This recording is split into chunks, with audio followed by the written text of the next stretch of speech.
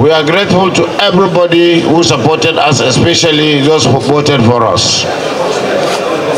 Even those that did not vote for us, they exercised their universal suffrage.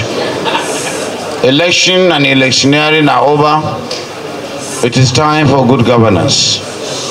We have no qualms or malice against anybody, even those who competed with us.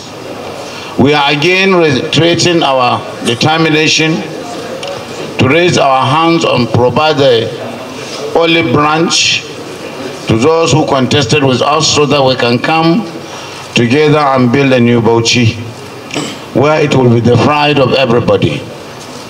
Bauchi is greater than all of us. And Allah subhanahu wa ta'ala in his infinite mercy gives power to whoever he wishes. He gives it to us as a test. We will not be arrogant.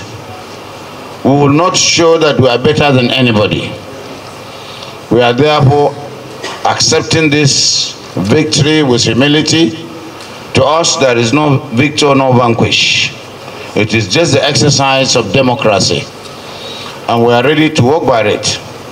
We are fervently thanking everybody who ensured that there was a peaceful election. And of course, we have a lot of challenges in Bauchi and in Nigeria. We are going to work with our counterparts in other parts of the country as subnationals to make sure we grow the economy, we provide good governance.